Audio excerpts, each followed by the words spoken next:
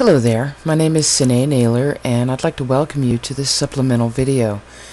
We're discussing using the internet as your personal warm market, and I mentioned in that article that register.com has a service that will allow you to find alternates if you can't find the domain name you're looking for. I always start my search at register.com for this very reason. Now, if I do find one that I like, I will probably go over to GoDaddy or one of the other less expensive domain registration services to actually buy it. Although I do have a few accounts here on register.com. Okay, the service that I'm going to be showing you today is under domains. It's called the Advanced Domain Search. If you have a unique domain that you're looking for and you feel like it might not be taken, you can go ahead and put it in here and do a search. But I like to use this advanced domain search because it asks for more information and it gives me back a lot more options. Okay, first thing they want to know is what website you'd like to have or what domain name you'd like to have. So I'm going to click in here and tell them I would like DIYleads.com. My first name, my last name, and my email address. Now I will tell you, again, this is experience speaking, if I don't want to use my name in the domain, I can also use these additional fields as other words that I might like to include in the website. I'll show you that in just a moment, but for now let's click on business and let it ask us its additional questions. Okay, what's the name of my company? Well, if I'm branding myself, I might want to include my name, but like we talked about in the article, I do want my domain name to be specific to what I'm trying to do.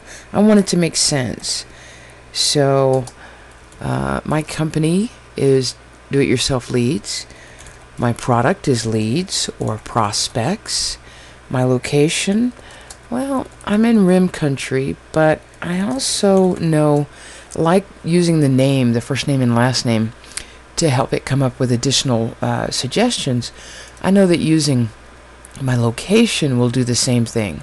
So I'm going to borrow one of my location fields to give it another alternative. I'm going to ask it to find my names and see what it comes up with. Okay, I can see right off the bat it's got a couple of pretty good ones. Do-It-Yourself-Leads would be a good possibility. My DIY Leads is another possibility. DIY Leads Inc., another good possibility. The Do-It-Yourself Leads, yeah, that's a good possibility. So as you can see, it's come up with quite a few alternatives.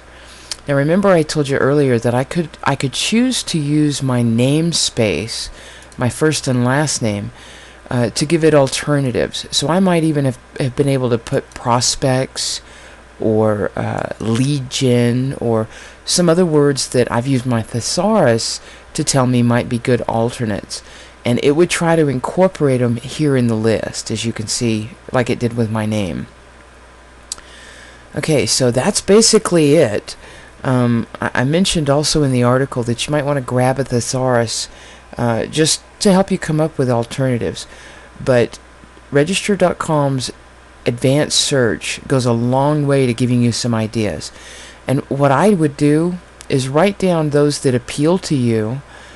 Just jot them down on a piece of paper while you keep searching.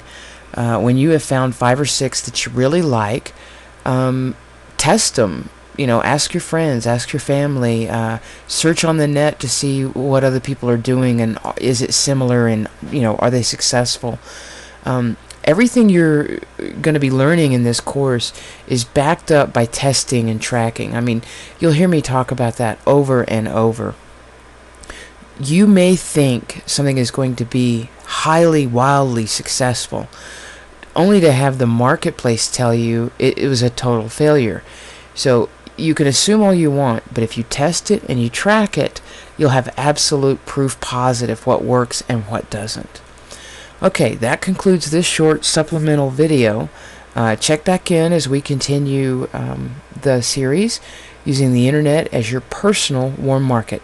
I look forward to hearing from you. Please feel free to leave me some feedback if you have any questions or want to know something that we're not covering. Okay, until then, this is Sine Naylor signing off.